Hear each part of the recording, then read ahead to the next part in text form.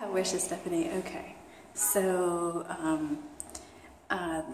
happy 1 year changing scripts channel. I'm laughing because I live on the 13th floor and I am gonna take the stairs down because I've been meaning to show you the stairs. There's some interesting script in the stairs that I hope we can see as we slowly meander down. So let's see, for example, there's some stuff there. Ni hao. And very friendly neighbors. And I also want to answer some questions I got on the request for questions video. So Sapphire Lewis, Sapphire, you are a doll. I absolutely love watching your creative stuff flourish online, and your comments to other people are just, I don't think you understand how energizing they are and how welcome they are. So thank you, Sapphire. Sapphire played her harp on a recent video on her channel, so check her out. Question 1, do you want to stay in China long term? She has 2 questions, and of course you're allowed more than 1 question.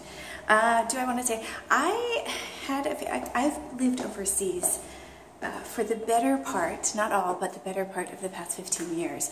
And at first I was kind of willy-nilly and just so excited to choose different places, and then I got very strategic. And when I got very strategic, and because at that point I was married and my husband and I made some plans, and by the time we got very strategic,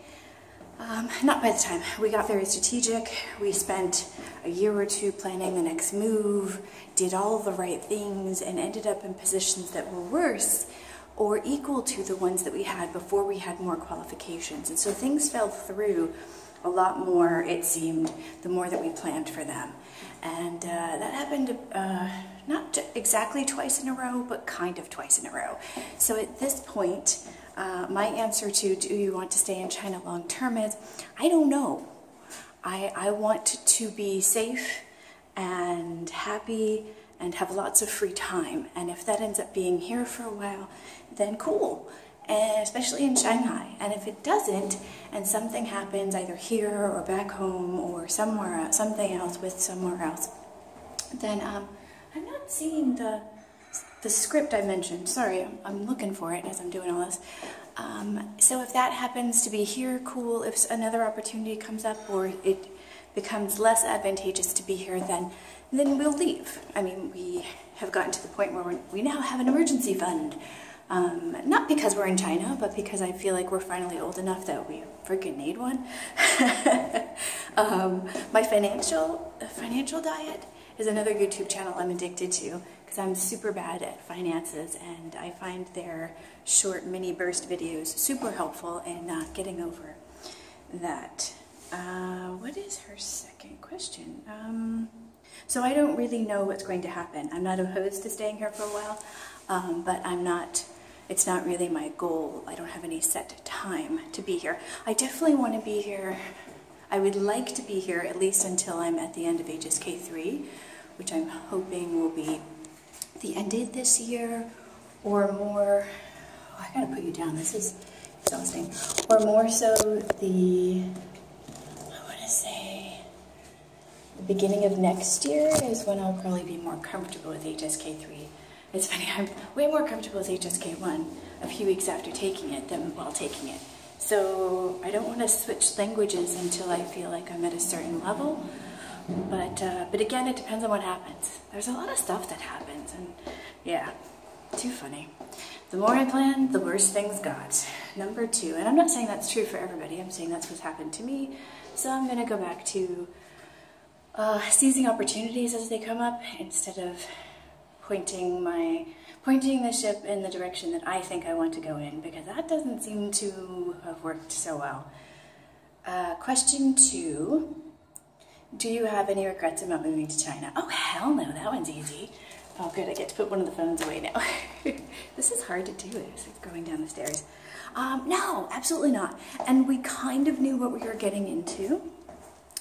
That sounds negative. We kind of knew what was going to happen when we kind of knew what we were moving to, there we go, when we moved here, because we lived in Nanjing, China 8 years ago, and depending on how you define China, I lived in Taiwan in 2003 and 2004. I have an entire podcast that's reading a blog I wrote then. Oh, that's just tragic.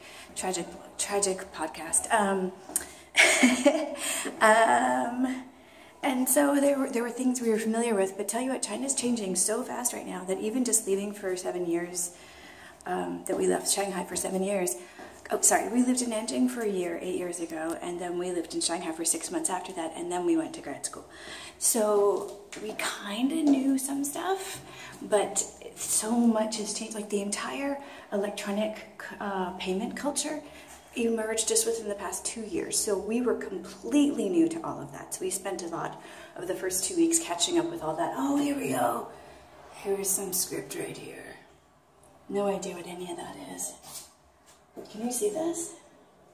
I wanted to make an entire video of this, but then I got really tired going up and down the stairs trying to figure out the best way to do it.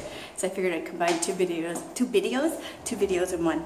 So no regrets in coming here at all. The pollution, everybody keeps saying it's gotten better. I feel like because Shanghai was one place where it hit later than other places, I feel like it's gotten worse. But it's still very, very manageable, I think, for now. For now. Again, anything could change. And there are things that are happening where they're trying to help make it even better than that. So, oh, here's a part I like. So here's the center of the building, right? It's not really different than, these are windows, any other apartment building. It's a pretty standard apartment building. But I'm on the second floor already, so I don't want to go down until I'm done with the video. Okay, so do I regret moving here? Absolutely not. There's been a lot of good stuff to come from this move in a lot of different areas of my life. Funny that there's a huge tech community building up in Shanghai. You don't hear about it so much right now. Like you hear about Chiang Mai being the digital nomad hub, being a digital nomad hub. You hear about Silicon Valley.